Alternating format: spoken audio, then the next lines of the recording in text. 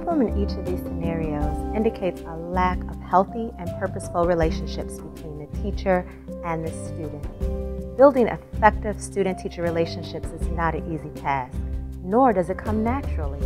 There are specific strategies and tools available to equip practitioners with the ability to cultivate the type of relationships that will create a sense of community in the classroom, invite relational trust, and open the door to learning. If we can reach them, we can most certainly teach them. Why is he yelling at me? My mother yells at me, and now my teacher's yelling at me too. What's wrong with me?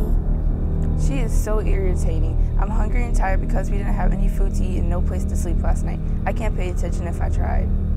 Man, he tripping, walking up on me like that, getting all up in my face. You need to back off.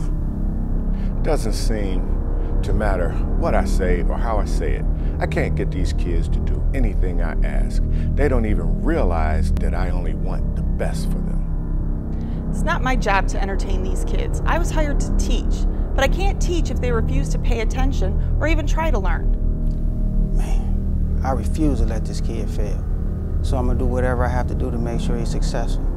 If that means I have to get up in his face, then I have to get up in his face. But I can't let him fail.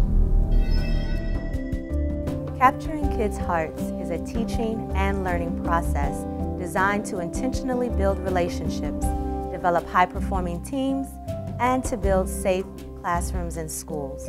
As we embark upon this journey to prioritize strategies that will enhance our relationships with our students and colleagues, we will focus on the Excel model, the use of a social contract, 5 questions for misbehavior, and SOLER, S-O-L-E-R, listening skills.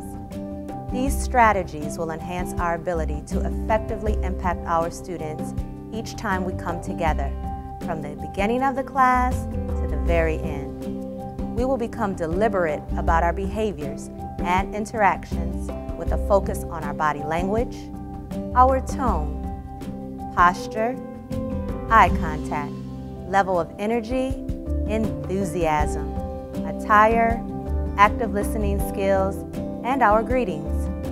We will commit to providing ongoing professional development in each of these areas to effectively infuse strategies and tools into our practice. Positive behaviors, interventions, and support have transformed our thinking and practices regarding discipline. My teacher's voice is calm, and he talks to me like he's proud of me, like he really cares about me or something. My teacher actually talks to me about my situation at home and checks in with me to see if I'm all right. There's no way that I'm going to let her down today. I didn't realize my teacher actually cared about me. He just approached me the wrong way, and I took it the wrong way. He just wanted me to do right in life and not wrong, and he sees good potential in me. I had no idea that's what my students felt like. I was yelling at them. By changing my tone, I've connected more with my students than ever before. They didn't want to be entertained. They wanted to know that I care about them as a person and as a learner. I have always cared, but just didn't know how to show it. Now I know how, and what a difference it has made in our relationships. Wow, my approach was all wrong. I never even thought about me walking up on him being perceived as being threatening. Just by me making that one little change made all the difference in the world. Now, let's use capturing kids' hearts strategies to enhance our relationships as we take the hands of our students and attempt to open their minds to broaden their thinking. Let's capture their hearts along this journey of learning.